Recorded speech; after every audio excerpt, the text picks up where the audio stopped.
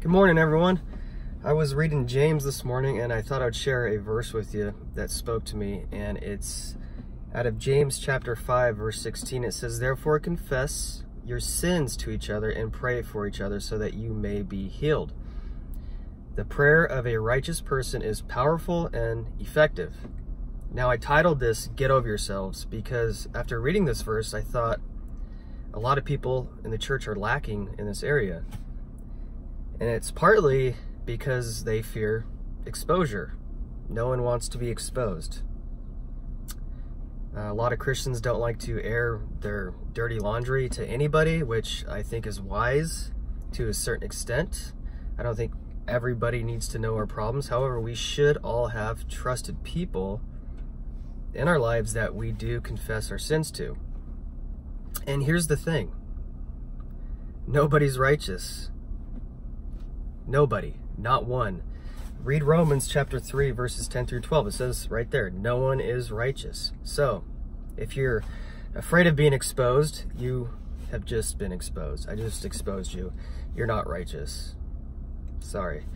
You're not perfect. You're a sinner just like everybody else. The only thing that makes you righteous is the blood of Christ. It's only by the mercy of God that we are declared righteous. And the funny thing is as much as we try to hide our sin, in most cases, people, they already know about our sin because it manifests itself in our lives. It manifests itself through fruit. So most of the time, people closer to you, they already know. If you're selfish, guess what? We already know. If you're a hateful person, guess what? We already know. If you're a drunk, guess what? Most likely, we already know. We've seen you drunk a lot. If you're lustful, we already know. You're a pervert all the time, maybe.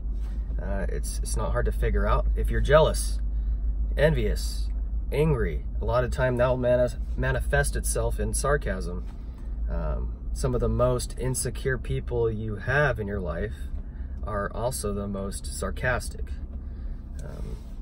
People close to you, they may not know specifically what your sin is, but they can get in the ballpark. So as much as you're trying to hide your sin, everybody knows, okay? Everyone knows you're dealing with something. So what am I saying? This is what I'm saying. Find a Christian brother or sister or a mentor and confess your sins to them. Why? What's the purpose? James already told us it's so that you can be healed. It heals. It helps overcome that sin. The purpose is for healing, so that we can walk in the light, so that we can produce fruit. One last thing. If someone does confide in you and they do confess their sins to you, don't make the mistake of thinking you're more righteous than this person. Don't classify your own sin as less. You need mercy just as much as the person who's confiding in you. And if you can't recognize that, then you may be in more trouble than the person who is confiding in you.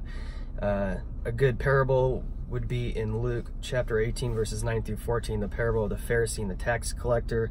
Anytime you're feeling more righteous than the next person, I would recommend that you read that. And I'll leave you with this quote.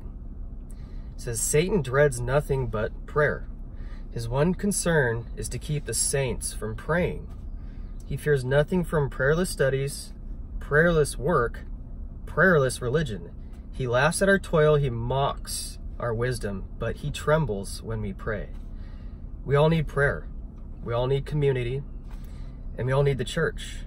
We need to be praying for each other about specific things. So get over yourself, find a Christian brother or sister that you can trust, and start praying for each other. Thanks. Bye.